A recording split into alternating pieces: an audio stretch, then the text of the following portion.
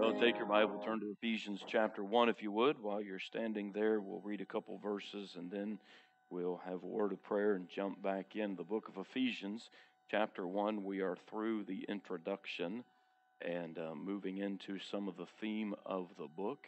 And so hopefully we can make a little ground tonight. I apologize for my voice in advance, and I'll do the best to try to make sure that it all comes out with the right notes and the right tones tonight. We'll see how that goes. But Ephesians chapter 1, let's go to verse number 3, and we'll start reading there. Excuse me. I'm not sure how the pulpit turned into a fly trap, but there are multiples here. I don't think you're supposed to say that if it's on live stream, so anyways, there we go.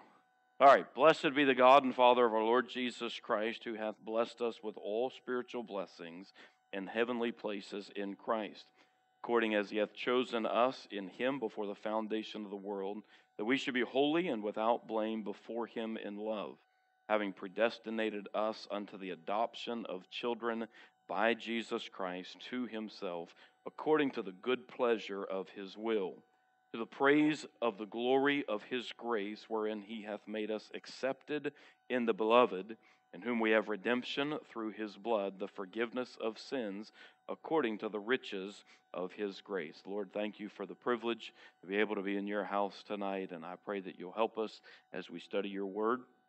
Lord, may we be reminded not just of the doctrine that's here, but also the practical applications as well. And I pray that'd be a help to us, and that you would grow us and teach us.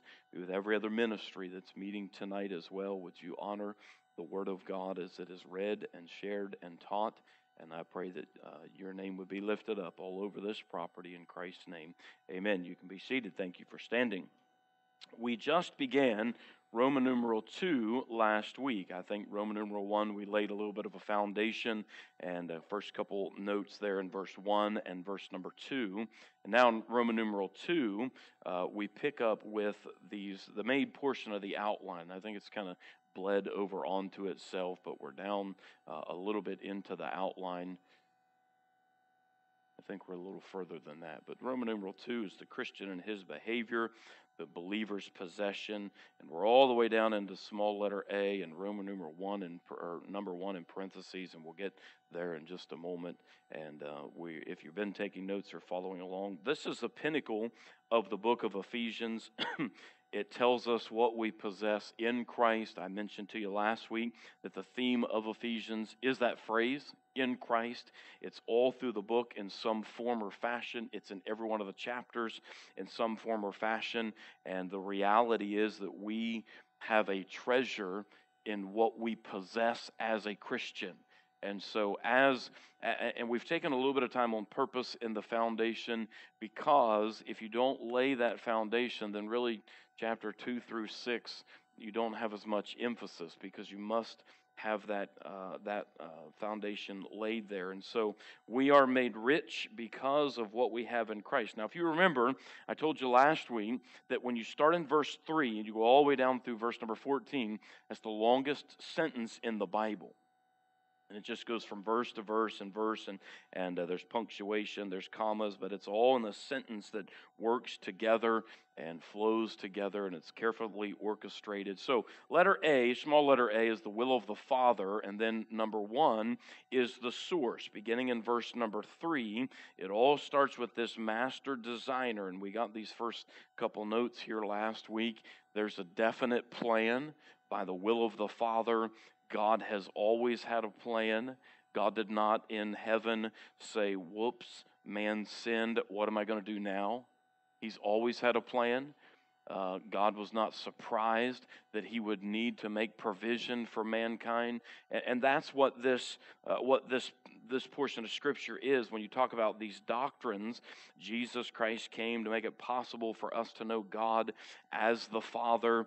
And Paul wants these Ephesian believers to recognize this is the wealth that they have because they are in Christ. Number 2 is the scope. And this is where we left off. And you get into these verses that sometimes are twisted or taken out of context, and some of the doctrines will be skewed by different religions and different teachers, but the Bible says that he hath chosen us in him And then you get to verse number 5, and he uses that term predestinated and adoption. What does all that mean? And I would highly encourage you that if you're not in the service last week, go back and listen to the sermon from last Wednesday night to get the context of those doctrines. Is the doctrine of predestination and adoption and election in the Bible? Yes. But that does not mean that the way that all or many folks teach it is accurate. God does not choose some to go to heaven and choose some to go to hell. He does not. And so there are many that want to twist that and turn that, and I'm glad that God has had a plan long before me and you. He has had a plan before the foundation of the world that He would make it possible for mankind to be reconciled to Him. That's salvation. And Paul's going to tell the Ephesian believers all about that in chapter 2 here in just a moment. Verse number 5, he tells them about this special purpose. What is that purpose? Verse number 3, that they would get all the blessings that God has. That's the purpose. That's God's plan. That's what He wants to do. And then, as he mentions about the adoption, there is a standing that we have in the Lord Jesus Christ. Our salvation is settled. Once we've trusted Christ, it is settled. It is certain. I don't have to worry about whether I'm going to lose that. I don't have to worry about whether I'm going to get part or all. I've received all that Christ has for me when I've trusted Him as my Savior. Now, there's blessings that He wants to give me. But salvation's complete. I don't have to work to do anything else. I don't have to finish it. He's already finished that work. And that is necessary going into the rest of this chapter. Now, number 3 in our outline picks up in verse number 6 with the significance. So, the source, the scope, and then the significance, if you've been following along or if you're taking notes. Notice the verse, to the praise of the glory of His grace, wherein He hath made us accepted in the beloved. Verse number 6 is considered the first stanza of a hymn of praise. All right, now look at the verses for a moment, and let's just kind of pick out some things. So first of all, in verse number 6, it has this phrase, the praise of His glory, the praise of the glory of His grace. Then if you drop down to verse number 12, you read this phrase, the praise of His glory. Then if you drop down to verse number 14, you read this phrase, the praise of His glory. There's a theme that he's repeating. Verse 6, verse 12, verse 14, they all have a connection in whom? In Christ. In Him. It's all laid in that same doctrine. And again, it's in the same sentence of reinforcing this is what you have in Christ. So, what's the significance of being chosen and the adoption? What's the significance of what that means for me? Well, the significance is I've been accepted. I've been accepted.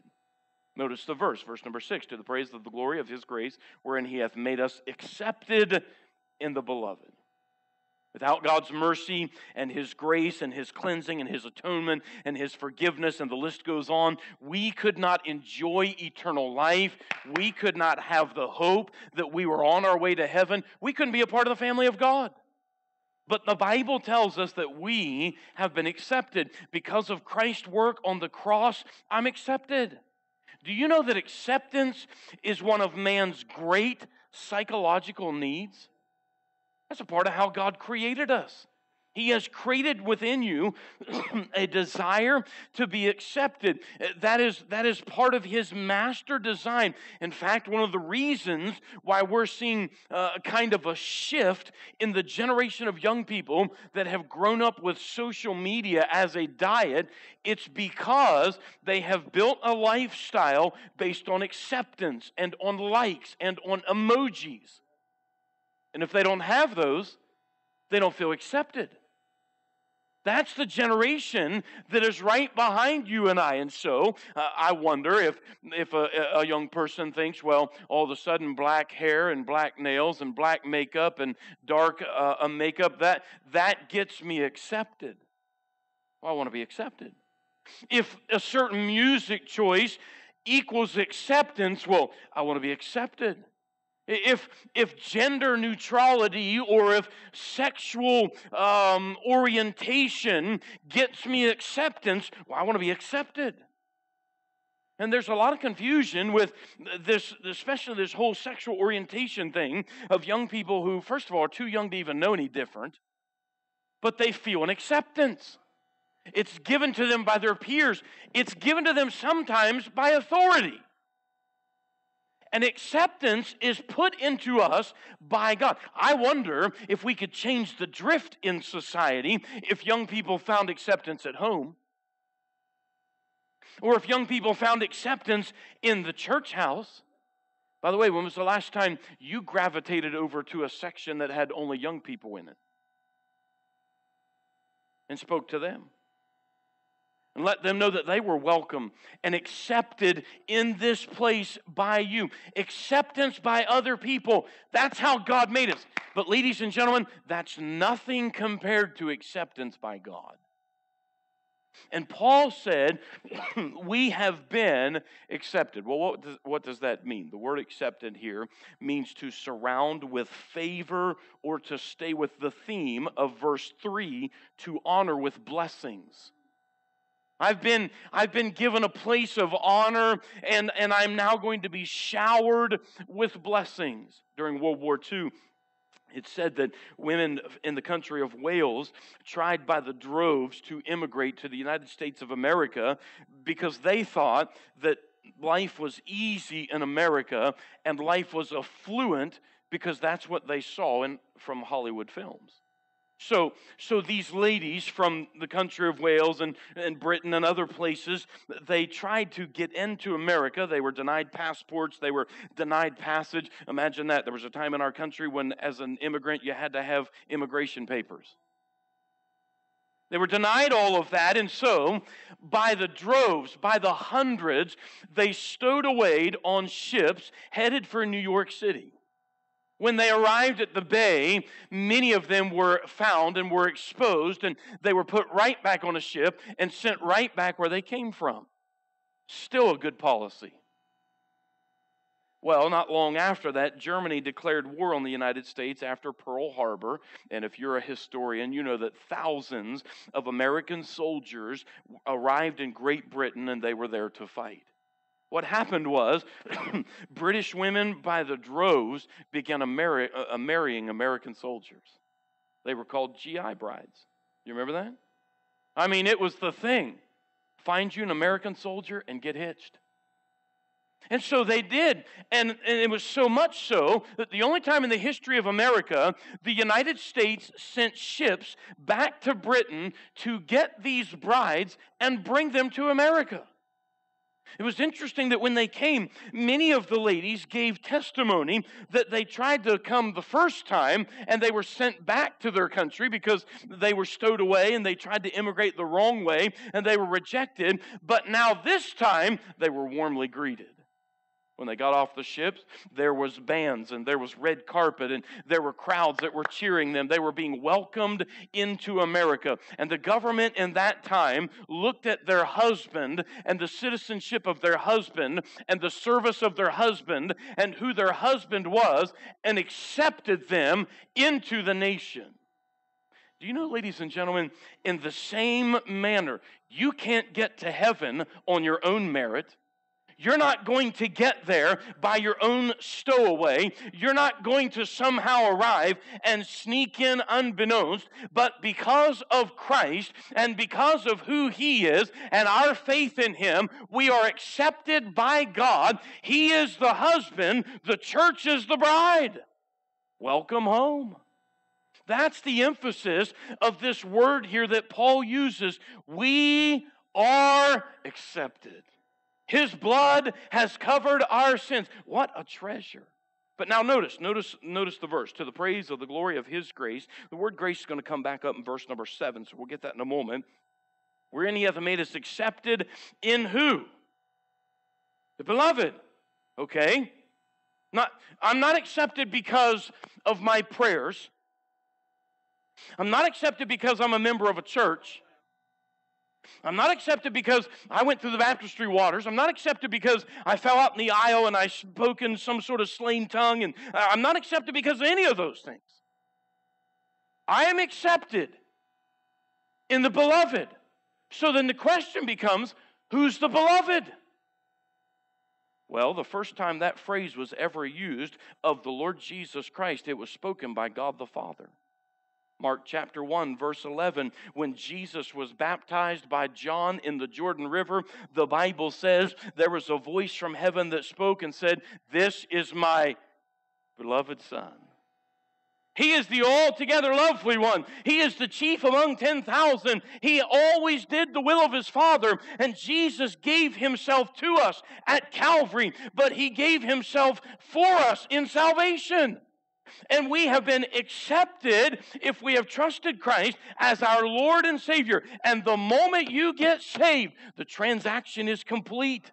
There is no place later in chapter 2 that says if you finish this, you'll be accepted. There's no place in chapter 3 that says once this happens, you'll be accepted. My friend, based on Christ and the finished work of Calvary, I am accepted when I by faith trust in him. The Bible says, for he made him to be sin for us who knew no sin, that we might be made the righteousness of God in him.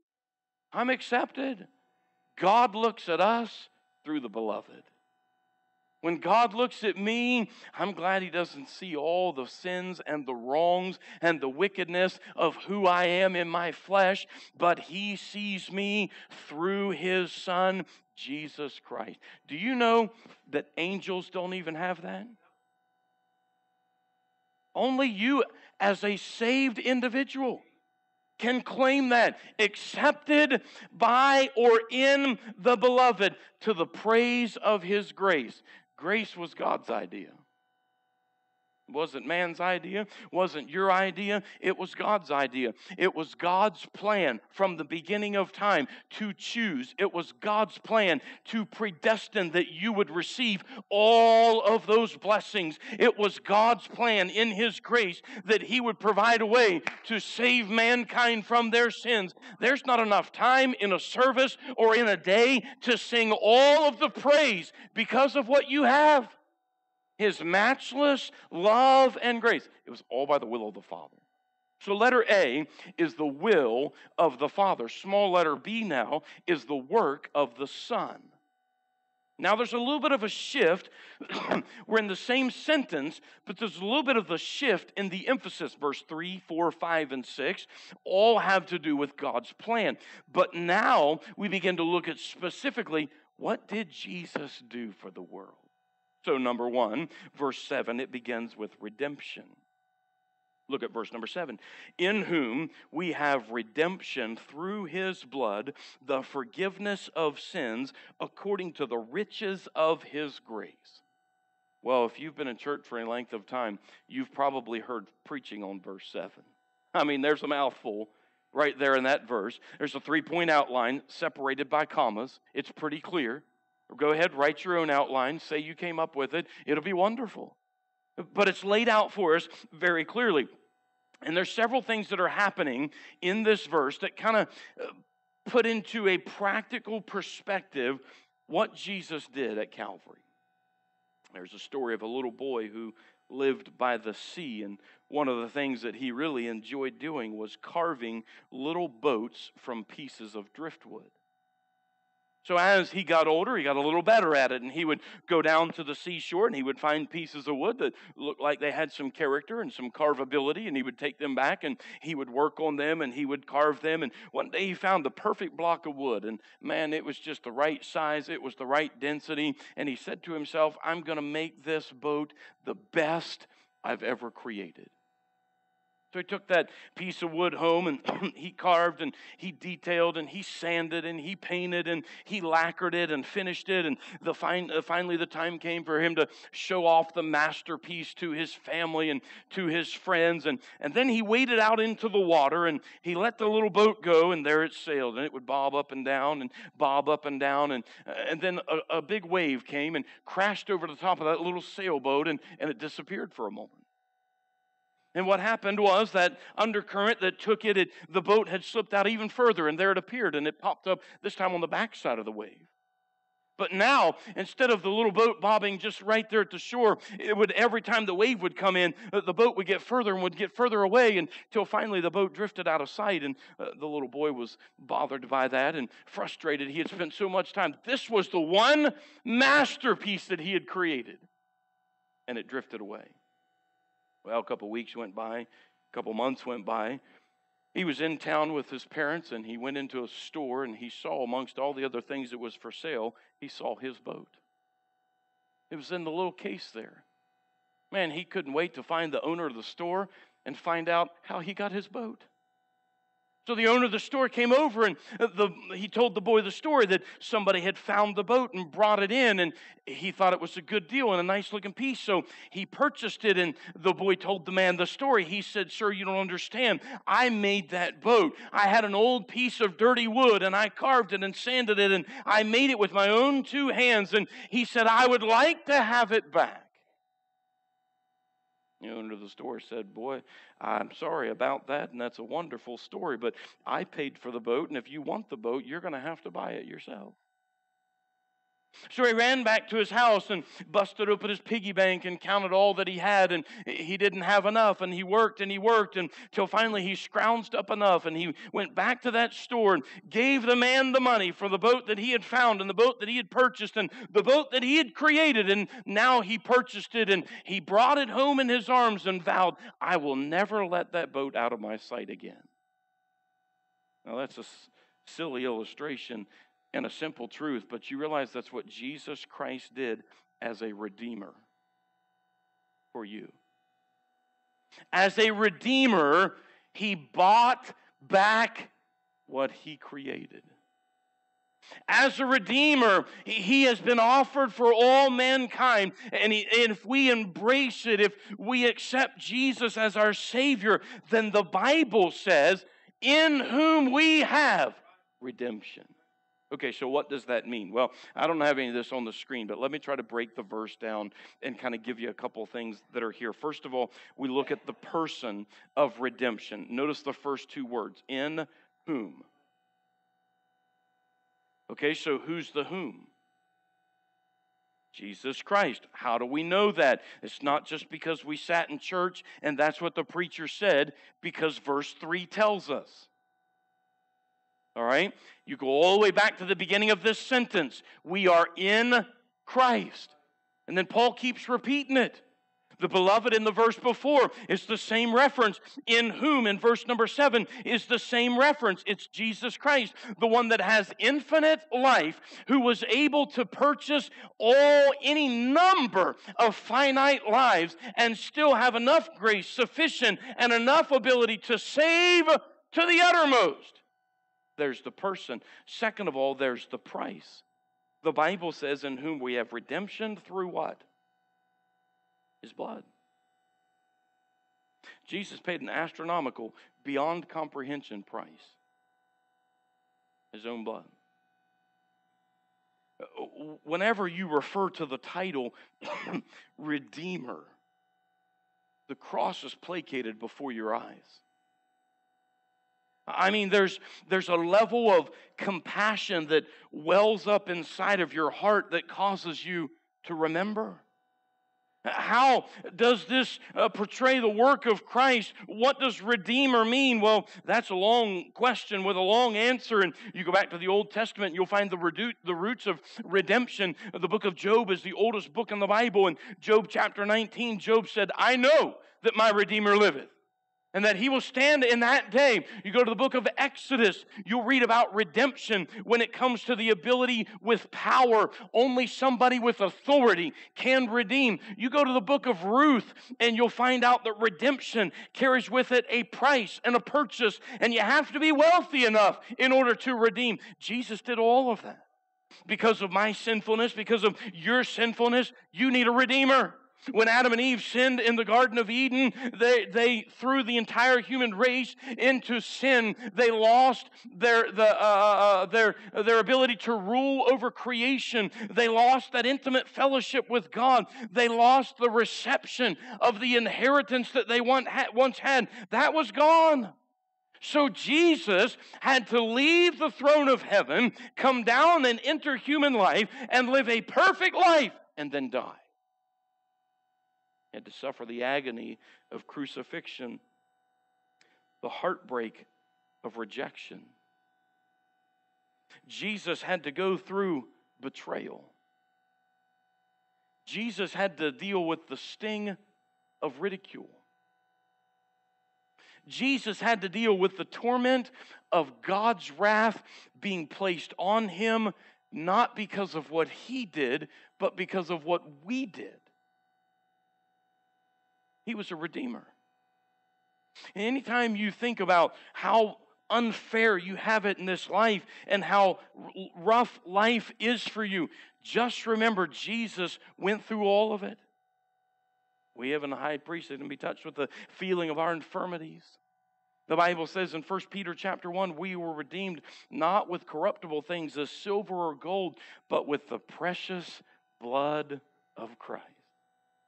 Oh, precious is the flow that makes me white as snow. No other fount I know, nothing but the blood of Jesus. In the New Testament, there's all kinds of different words that are used that help describe what redemption looks like. Let's turn to a couple. Can we do that? We'll just kind of hit the pause button on Ephesians for a moment. Turn to 1 Corinthians chapter 7 for a moment. 1 Corinthians chapter 7. Turn there if you would. Verse number 23.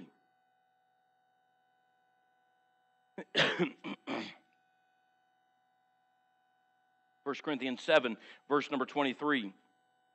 The Bible says, if I can get there, you're bought with a price. Be not ye the servants of men. The word bought there is the idea of ransom. Carries the idea of buying in the marketplace, purchasing a slave off the auction block. How many of you like to go to an auction? We don't really have a whole lot of those around here in the country where we were raised. It was kind of the thing that every third Friday, that's what you did. You went to an auction. I think they still do that quite a bit, but it's neat to go to the auction and to purchase something off the auction block, and that's the idea here. We are bought with a price. We were slaves with no ability to save ourselves. You were a slave to sin. The world wants you to think that they can free you from sin, but really, in fact, the world just cast us into more bondage. And Jesus came along as the Redeemer. He offered the winning bid, sold, and bought you. You're bought with a price. 1 Corinthians chapter 7. Let's go to the next one, Galatians chapter 3. Go back toward Ephesians, Galatians chapter 3. Look at verse number 13. Galatians 3:13, Christ hath redeemed us from the curse of the law, being made a curse for us. For it is written, cursed is everyone that hangeth on a tree. All right, the first one has the idea of ransom. Galatians chapter 3 has the idea of removal. Bought with the intention to keep. Now this is powerful. If you don't get anything else, then get this when it comes to the word redemption. Because what that means is that when Jesus purchased you, He took you off the market. Why is that important? I'll tell you why it's important. Because Satan in the world wants you to think that you can lose your salvation, that they can buy your soul or gain it back. But ladies and gentlemen, you are His and you belong to Him forever. That's the eternal security that a believer has. And Satan wants to bid for your soul and claim your soul, but he can't have your soul because you've been bought and taken off the auction block. You belong to Him. Now, Satan can try to ruin your body, and he'll try to tempt you to destroy you and try to get you to dishonor God and displease God. But there's nothing Satan can do to put me back on the auction block and to buy me to himself, because I've been bought and taken off, and I was put on that tree and cursed with the Savior, and He took my sin upon Himself and redeemed me. Not going back there. Then there's a third one, 1 Peter chapter 1. Go there if you would, 1 Peter chapter 1. I just quoted this a moment ago. 1 Peter chapter 1, verse number 18. 1 Peter chapter 1, verse number 18, for as much as ye know that ye were not redeemed with corruptible things, as gold and silver and gold, from your vain conversation received by the tradition of your fathers, but with the precious blood of Christ. So this is the picture of release. First there's a picture of ransom, then there's a picture of removal, and now there's a picture of release or being set free. It's the picture of one who buys a slave and then turns the slave free. Who does that? Well, that's what Jesus did. He set us free, not so you can live how you want to, but He set us free so that we will serve Him. We're redeemed. We belong to Him. Jesus was the only Redeemer able. He's the only Redeemer available. He was the only Redeemer agreeable. And the list goes on. If you know Christ, you are no longer a slave to sin. You've been redeemed. 1876, Philip B. Bliss, wrote a song that would be his last song before he died in a train wreck. He survived the initial wreck of the train accident, but then later died trying to save his wife.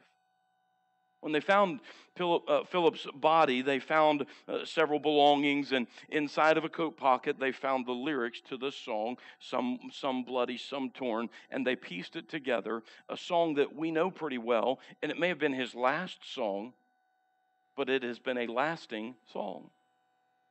I will sing of my Redeemer and His wondrous love for me. On the cruel cross He suffered, from the curse He set me free. Sing, oh sing of my Redeemer. With His blood He purchased me. On the cross He sealed the pardon, paid the debt, and made me free. We sing that song sometimes. This is the emphasis that's given in this verse when the Bible speaks the fact that you have redemption. All right, let's go back to the book of Ephesians. Let's go back to verse number 7. Not only is there a person found there, and there's a price that's found there, but there's a pardon that's found there. In whom we have redemption through His blood, the forgiveness of sins. Man, just saying forgiveness makes you want to smile, doesn't it? Try it. You'd like it. It really feels pretty good. I mean, it just kind of brings a smile to your face. You've been forgiven by the Lord.